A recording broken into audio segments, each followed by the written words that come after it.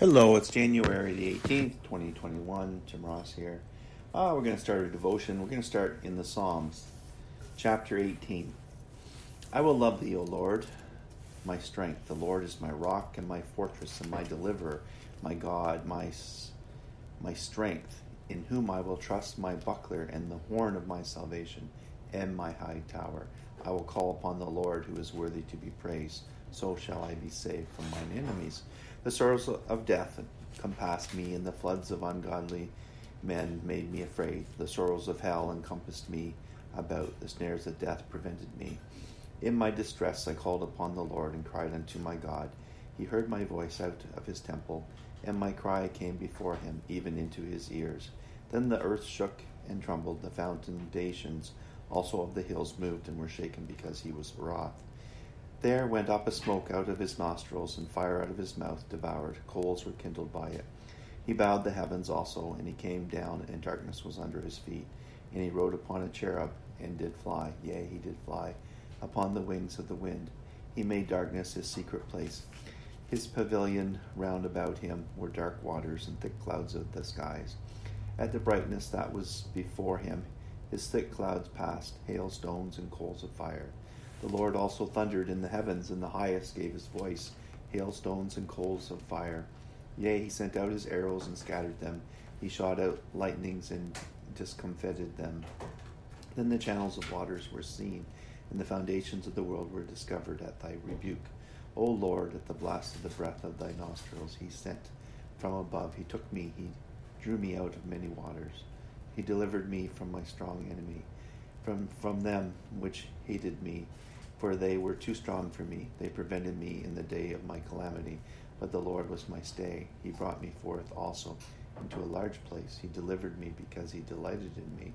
The Lord rewarded me according to my righteousness, according to the cleanness of my hands hath he recompensed me. For I have kept the ways of the Lord, and have not wickedly departed from my God. For all his judgments were before me, and I did not put away his statutes from me. I was also upright before him, and I kept myself from mine iniquity. Therefore hath the Lord recompensed me according to my righteousness, according to the cleanness of my hands in his eyesight. With the merciful thou wilt show thyself merciful. With an upright man thou wilt show thyself upright. With the pure thou wilt show thyself pure, and with the froward thou wilt show thyself froward. For thou wilt save the afflicted people. Wilt bring down high looks, for thou wilt light my candle. The Lord my God will enlighten my darkness. For by thee I have run through a troop, and by my God have I leaped over a wall. As for God, his way is perfect. The word of the Lord is tried. He is a buckler to all those that trust in him. For who is God save the Lord? Or who is a rock save our God? It is God that girdeth me with strength, and maketh my way perfect. He maketh my feet like hinds' feet, and setteth me upon my high places.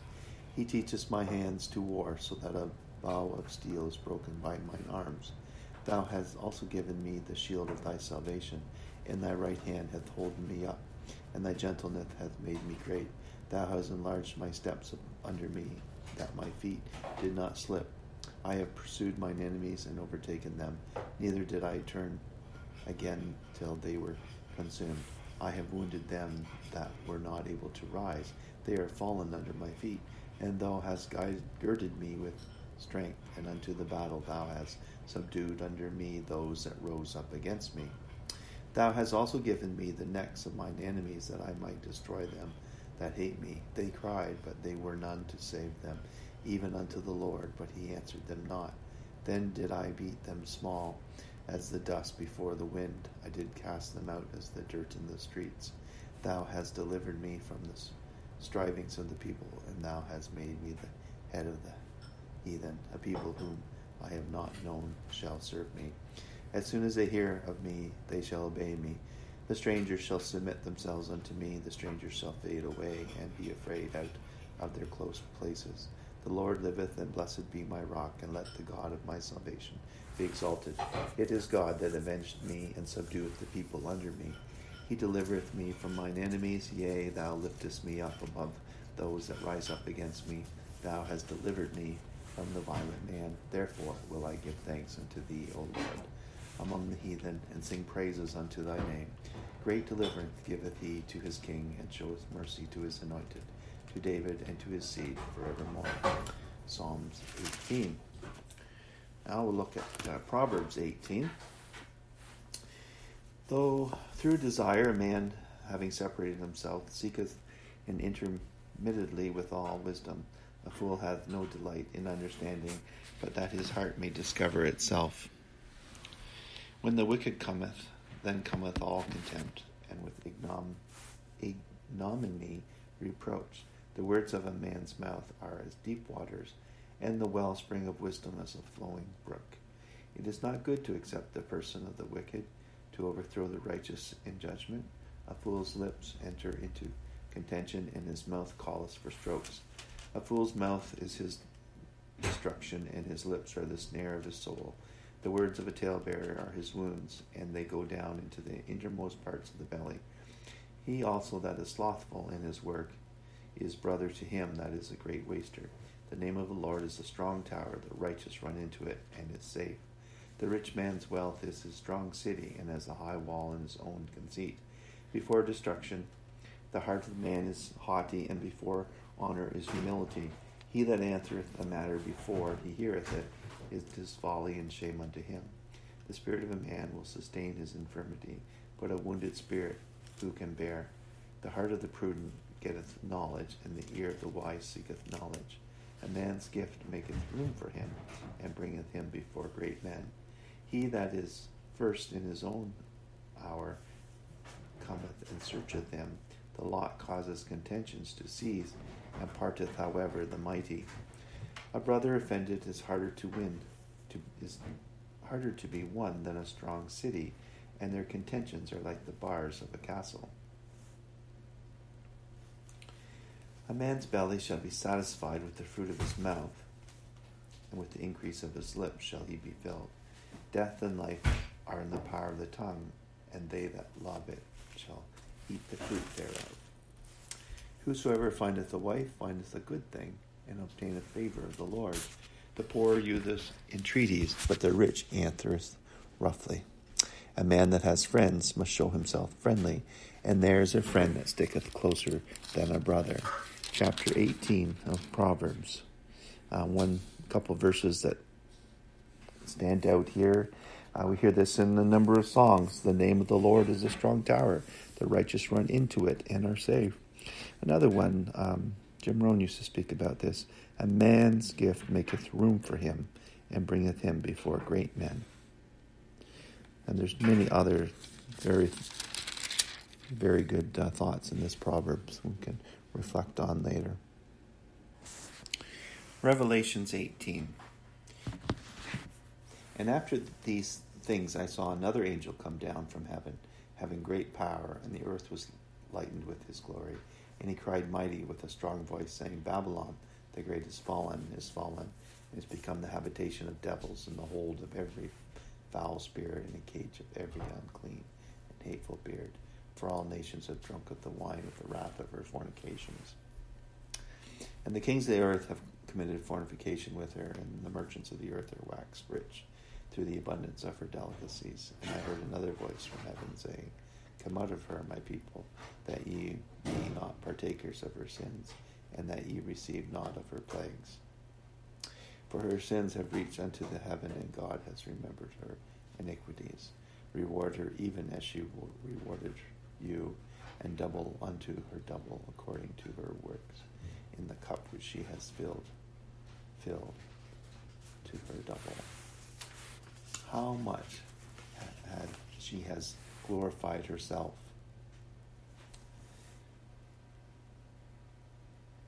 And lived deliciously, so much torment and sorrow give her, for she said in her heart, I sit a queen, and I am no widow, and shall see no sorrow. Therefore shall her plagues come in one day, death and mourning and famine, and she shall be utterly burned with fire, for strong is the Lord God, who judgeth her. When shall she see the smoke of her burning, standing afar off for the fear of her torment, saying, Alas, alas, that great city Babylon, that mighty city, for in 1 hour is thy judgment call. And the merchants of the earth shall weep and mourn over her, for no man buyeth their merchandise any more. The merchandise of gold and silver and precious stones and of pearls and fine linen and purple and silk and scarlets and all fine and wood and all manner vessels of ivory and all manner vessels of most precious wood and of brass and iron and marble and cinnamon and odors and ointments and frankincense and wine and oil and fine flour and wheat and beasts and sheep and horses and chariots and slaves and souls of men, and the fruits that thy soul lusteth after are departed from thee, and all things which are dainty and goodly are departed from thee, and thou shalt find them no more at all. The merchants of these things which were made rich by her shall stand afar off for the fear of her torment, weeping and wailing and saying, Alas, alas, that great city that was clothed in fine linen and purple and scarlet and decked with gold, precious stones and pearls. For in 1 hour so great riches is come to naught, and every shipmaster and all the company in ships and sailors and many as trade by sea stood afar off and cried when they saw the smoke of her burning, saying, What city is like unto this great city? And they cast dust on their heads and cried, weeping and wailing, saying, Alas, alas, that great city, wherein we were made rich, all that had ships in the sea, by reason of her coastlines, for in 1 hour is she made desolate. Rejoice over her, thou heaven, and ye holy apostles and prophets, for God hath avenged you on her. And a mighty angel stood up at a stone like great millstone, and cast into the sea, saying, Thus with violence shall that great city Babylon be thrown down, and shall be found no more at all. And the voices of harpers and musicians and of pipers and trumpeters shall be heard no more at all in thee, and no craftsman of whatsoever craft he be shall be found any more in thee. And the sound of a millstone shall be heard no more at all in thee.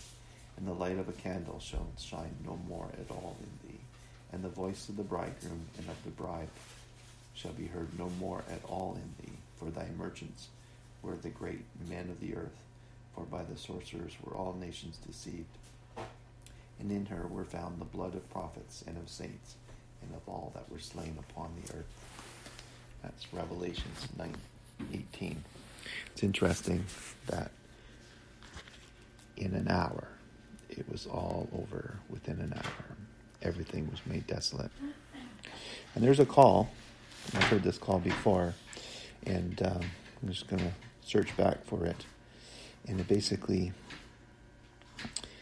talks about coming out of her, my people. Where does it say that exactly? Oh, there. Come out of her. And I heard another voice from heaven saying, Come out of her, my people, that you may not be partakers of her sins, and that you receive not of her plagues. Anyway, that's Revelations 19. Now, I'm going to flip over and we're going to look, or 18, sorry. We're going to look at the financial breakthrough checklist from the Morsorell teachings on financial wisdom here. So, financial breakthrough checklist. When you face financial problems, there are many considerations to make based upon strong scriptural principles that will enable you to experience your financial breakthroughs. This checklist is based upon major foundational truths concerning giving and receiving that God established, which will enable you to take hold of his promises of supernatural provision. Use this checklist to determine if you are following God's plan of giving and receiving. Prayerfully ask yourself the following questions and read the references listed. Ask God to help you determine an area where you are not acting in accordance with his plan. So I'm just going to list them, and we'll do a deeper dive study on these later. Number 1, do I act in faith on God's promises, expecting him to meet my needs, or am I bound by fear, worry, and doubt concerning my financial circumstances?